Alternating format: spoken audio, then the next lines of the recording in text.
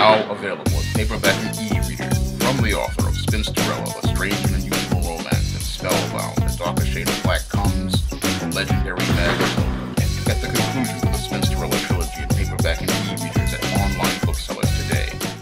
When I was writing the legendary Mad Matilda, I watched thousands of hours of videos made by Goth Youtubers, and I wanted to take a moment to say thank you to some of those Goth Youtubers in this video. And the first Goth YouTuber I want to thank is Rose Nocturnalia. Now, Rose Nocturnalia oftentimes wears a wig in her video with these teased out pigtails. And it's those teased out pigtails that gave me the inspiration for what Mad Matilda's hair would look like, because whenever I saw Rose Nocturnalia's wig with the teased out pigtails and the barrettes in them, that's what inspired me to come up with the look of what Mad Matilda's hair would look like.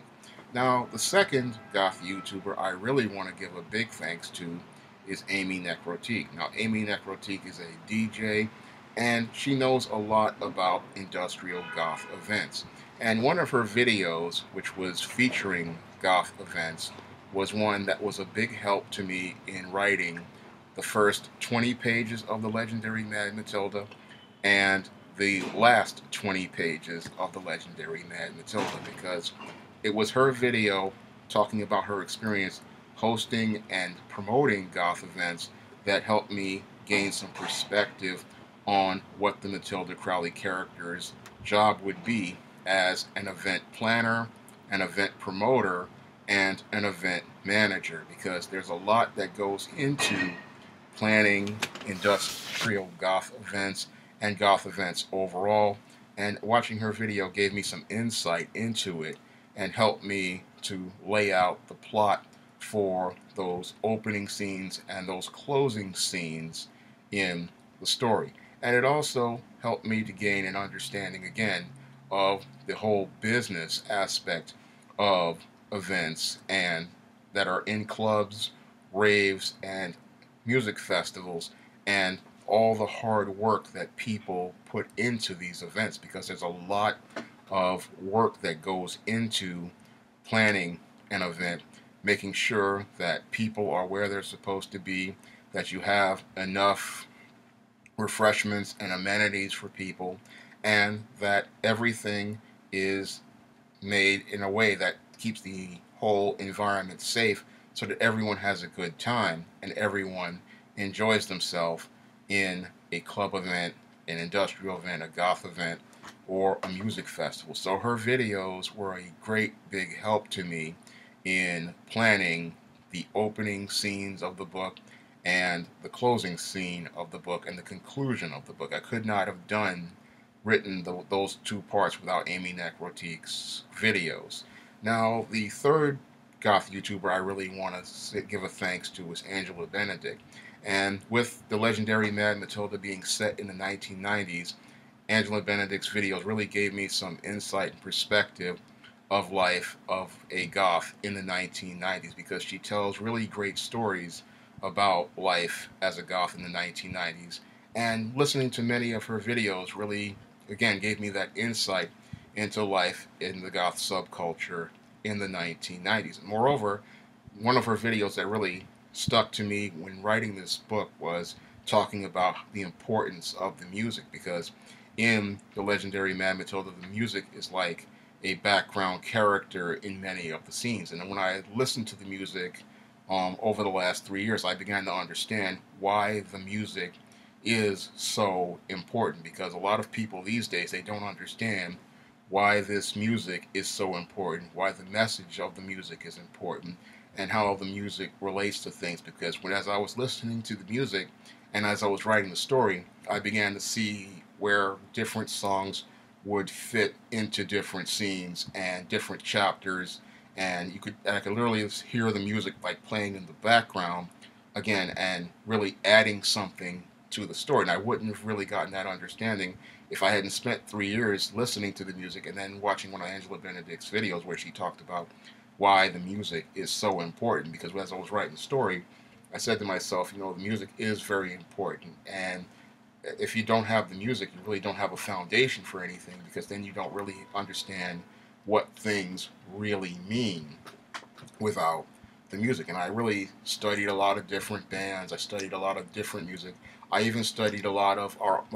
hip hop and R&B, and I found songs that featured dark aesthetics like TLC's Waterfalls and Michael Jackson's Scream, and that was all due to listening to Angela Benedict talk about her life in the goth subculture in the 90s. And another aspect that she really gave me some perspective on was as related to the fashion, because with the legendary Mad Matilda, I didn't really want to focus on really crazy and elaborate outfits. With this story and all the stories of the Spinsterella trilogy, I really wanted to focus on clothes that anybody could pick up from any store and create their own outfits, because what really makes a great outfit is what you make to put it together, and it makes you stand out. And one of the things she made a point that was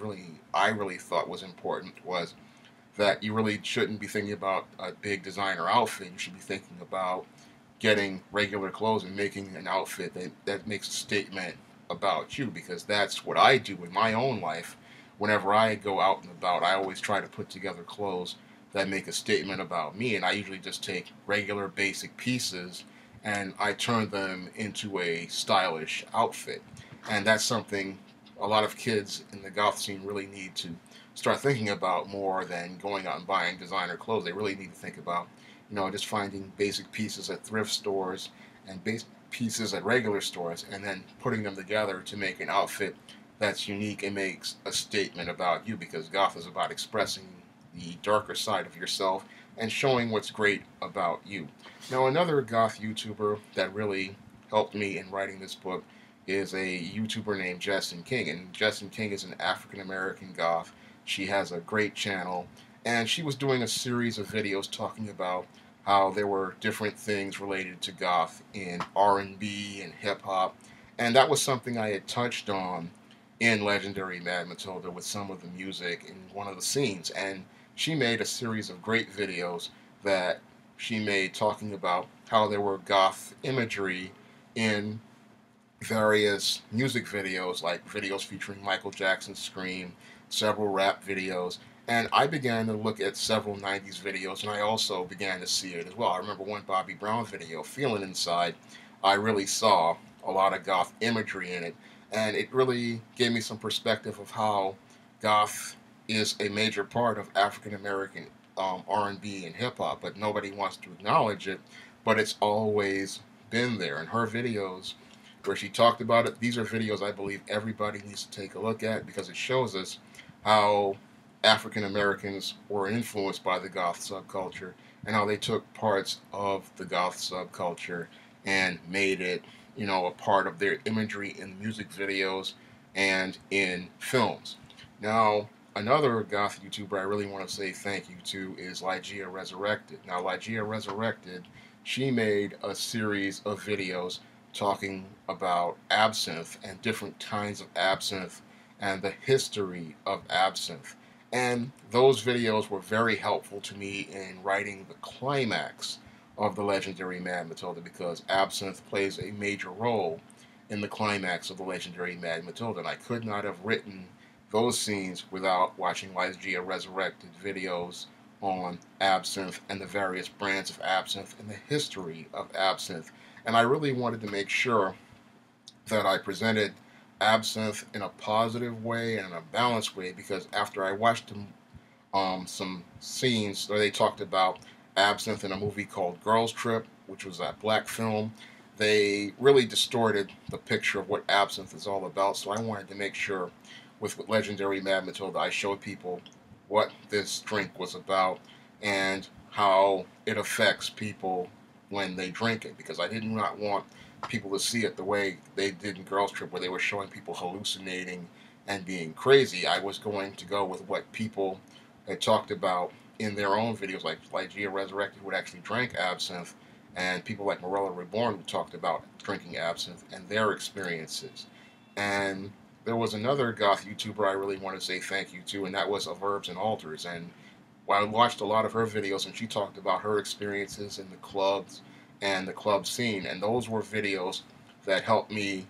shaped some of the scenes in the early part of Legendary Man Matilda, just like Amy Necrotique's videos about goth events helped me shape them, because those were scenes that I wanted to see, where I made sure that, I showed you what happens at raves and I showed you what happened at clubs, and I really wanted to give people a picture of what really goes on at these kind of nights and show you a really balanced picture of things as related to them. And I couldn't do that without Herbs and Altars, some of her Herbs and Altars videos, and she has a really great channel,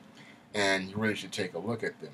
And I really couldn't have done this book without the help of many Goth YouTubers' videos, because the information I got from them helped me to really to build the details of this story and really make it rich and complex and unique. And I really, again, could not have done it without the help of Goth YouTubers making all the videos and sharing information and sharing their stories and helping me to enrich this story. You can pick up Legendary Mad Matilda and the books of the Spinsterella trilogy on Amazon.com by clicking the link in the description box. And again, I thank all those Goth YouTubers for making all those great videos, because without them making those great videos, I wouldn't have gotten the inspiration and ideas and the information I needed to write this book.